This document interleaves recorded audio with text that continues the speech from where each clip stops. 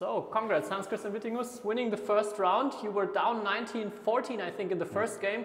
And was that the moment when this experience kicked in?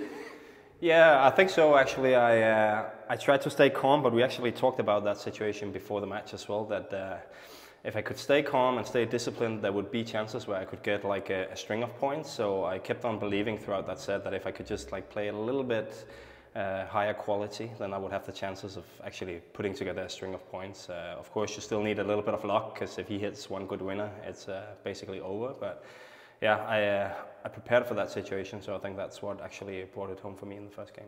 And in general, the situation was also a bit special because I think you're twice his age. Alex Lanier is one of the upcoming stars. Was there also something that makes the preparation a bit different, or the match plan? Not really, actually. I prepared just as any other match. I was watching his match yesterday in the qualifiers, and a bit more video as well. It's not a guy I played before. Of course, I've seen his results. He won the Canada Open, so obviously he's a very, very good player, even though he's only 18 and I'm 37, so there's a big difference. But I respect him just as any other opponent in this tournament, and I think he showed in this match also I needed to do that. If I hadn't respected him, I'm pretty sure he would have been able to beat me. Yeah.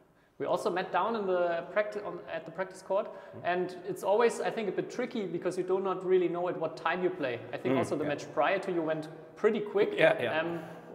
How is it like if you don't have that certainty, and how do you prepare for that? Yeah, I was caught by surprise that all of a sudden that match was almost over. So I actually didn't get to hit on court as much as I would usually like to.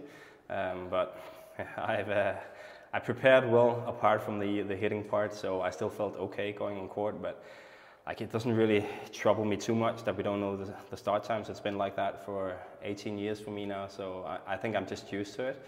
I always start my warm-up at the same time. When they reach 11 in the first game of the match prior to mine, I will start hitting on court. So I start my routine before that, when the match before me starts. But I start hitting at 11 at the first game, and it doesn't matter if they go to 2 or 3 sets. I just stay a little bit warm and hit a little bit every now and then if I feel like I need it. All right, so I don't know how many times you already played here, but I think it's still a big joy to watch you. What is your goal for this year's German Open? Yeah, I love playing here. I think the first time I played here was 2007. I actually looked it up because I wanted to know if I played before Alex, who I played today, was born. But he was 2 years old when I played here the first time, so yeah, that was quite fun. Well, my goal here was to win this match and get a chance, hopefully against Vittinghus. I hope he beats Li Shifeng. Oh, he got injured. He got injured, okay. Well, I was hoping to play Kunlavut because I almost had him in high-low late last year. But yeah, now it will be Li Shifeng, and that's also like a quality match. That's what right now I play to try and get these big matches against the world-class opponents and enjoy those as much as possible. So that's what I came here for, and I'm very happy I managed to win the first one, so I get another chance tomorrow. Yeah, we're all looking forward to that because we know that you will leave 100% on the court. Thank you so much.